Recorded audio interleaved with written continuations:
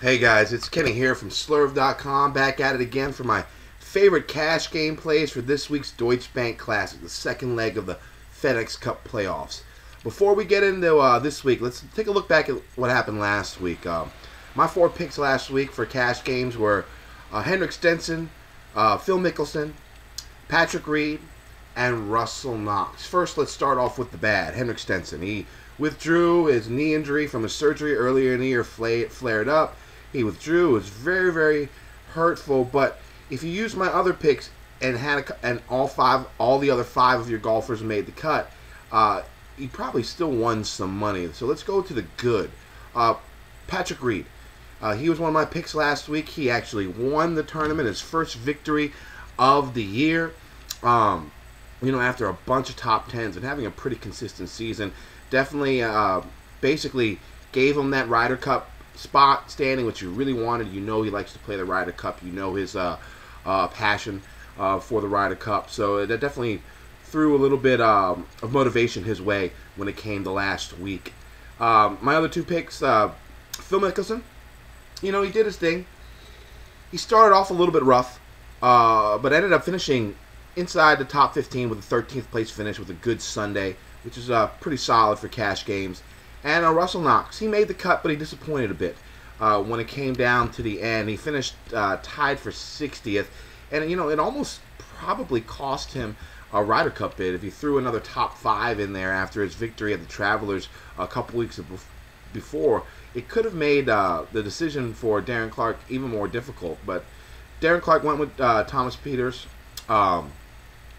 and gave Russell Knox the boot. So, Russell Knox, another guy to take a look at, has motivation this week. He said he's going to be focusing hard on winning this FedEx Cup playoffs. He's not one of my picks this week, but I definitely don't hate him in cash games.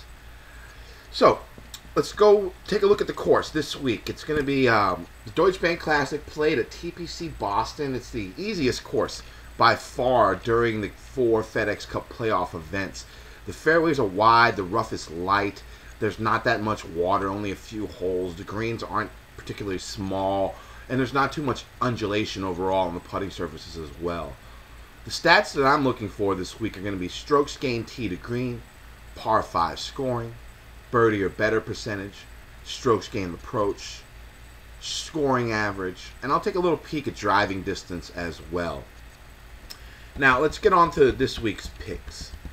For my high-end pick, I'm going to go Adam Scott at $10,400. I definitely don't mind Jason Day once again this week in cash, and I'm pretty sure one of my 2 cash lineups will have Day in it. But for my picks this week, I'm going to start with Adam Scott. So the Deutsche Bank Classic has been at TPC Boston since 2003, but there was a little bit of a course redesign in 2007. So there's a lot of info and trends we can spot at this tournament, unlike past weeks.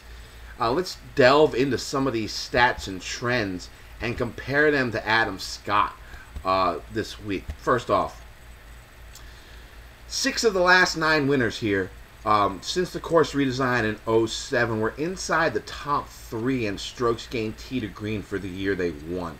Adam Scott this year is first in strokes gained tee to green. Every winner here since 2007 was inside the top 22 in par 5 scoring. Adam Scott is 12th in par 5 scoring this year. 6 of the last 9 winners were inside the top 13 in birdie or better percentage. Adam Scott is 10th this year. 6 of the last 9 winners were inside the top 16 in strokes gained approach. Adam Scott is first in strokes gained approach this year. And finally, the last 6 winners were inside the top 25 in scoring average. Adam Scott is 5th. So basically, when it comes down to looking at the winners and the trends that the winners had, Adam Scott fits the bill for every single stat that I'm looking for. Now, we can't rely just on stats alone.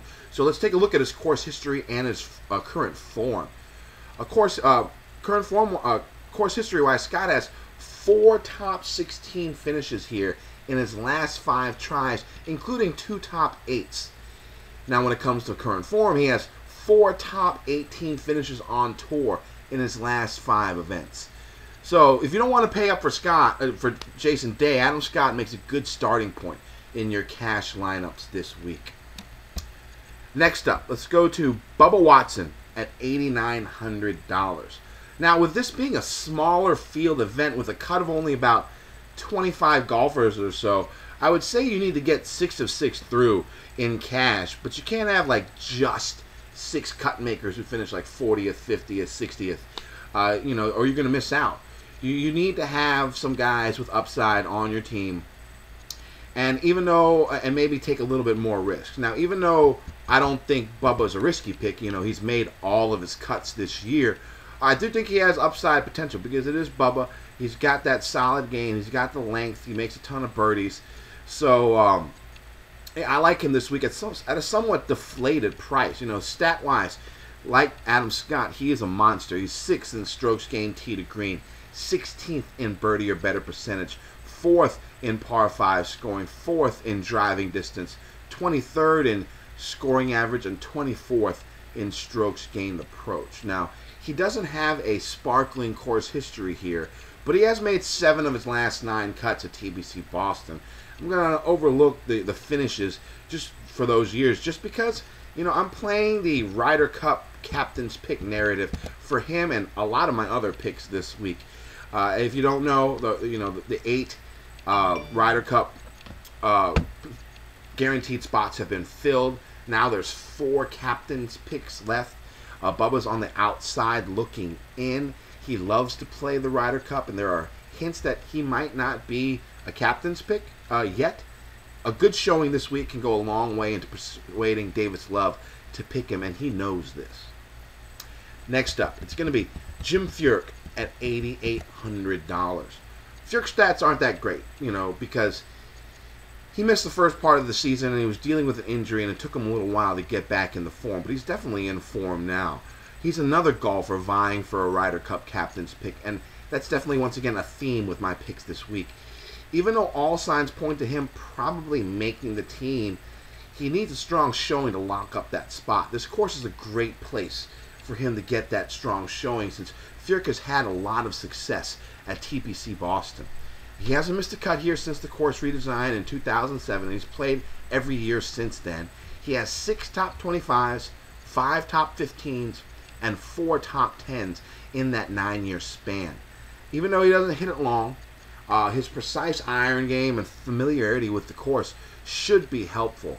And also, I think his label as a par-making grinder can be thrown out the window with his recent 58 and his solid birdie making the last couple of months on tour. My final pick, it's going to be old reliable.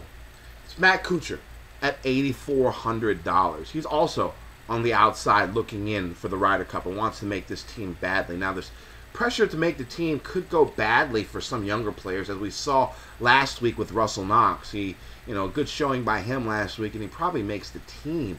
But he is a younger guy. The thing about Bubba Furyk and Kuchar is they are proven vets who have dealt with this pressure in the past and have thrived on it. So I think that they will play up to the pressure this week, not down like Knox. Now, I faded Kuchar last week, and it was a pretty solid play. I think he finished 60th or below. And I faded him because he was playing a tough major-like course. And he struggled at majors and tough courses like Bethpage Black last week, recently this year. Now, TPC Boston is definitely not a major-like course. In Kuchar's last, it's pretty easy, actually. The average score ranges from -15 all the way up to -22. Those have been the winning scores the last 9 years. So it's definitely a birdie fest, and it's not that difficult of a course for these pros. In Kuchar's last 10 starts on courses that have never hosted a major, he's not missed a cut and has 9 top 20s and 8 top 10s in those 10 starts. That's borderline crazy. So definitely like him on these easy courses. He also had success at TPC Boston in the past, making his last 7 cuts here with 4 top 15s and 2 top 10s in that span. He's solid in all my key stats this week except driving distance, but as you can see with his course history, his lack of length shouldn't be too big of a problem. So once again, my picks this week are going to be Adam Scott at $10,400, Bubba Watson at $8,900, Jim Furyk at $8,800, and Matt Kuchar at $8,400. Now again, like last week, this may seem very top heavy. But if you use all 4 of these guys in your cash lineup, it still leaves you with about $13,500 left on your salary cap. Now, you can still afford another low-end 7K guy like Charlie Hoffman, who I like, and pair him with maybe a Webb Simpson, or you can even go, you know, Russell Knox with Jason Kokrak. So there's definitely combos. You can even go even riskier, because I like Jason Duffner a lot this week for cash games. And so you can go Duffner and a minimum price guy like maybe Hudson Swafford, who's made 11 straight cuts in a row on tour, or Sung Kang, who's playing some of his best golf of the year with 9 of his last 12 rounds under par. So, good luck to you guys this week. Once again, make sure you check out my stuff on ProjectRoto.com. My article is up to read. It is free to view for everyone. Keep an eye on that site and the Twitter feed for Project Roto, because there will be early bird specials for season-long subscription passes to golf info with David Frey, Jabberwock, his cheat sheets, the Moosonomics spreadsheet, which I think is the best and definitely worth the year-long subscription just for that. So keep an eye on that. Also, check out the other guys on Slurv.com and all their work as well. All right, I'll see you guys next week.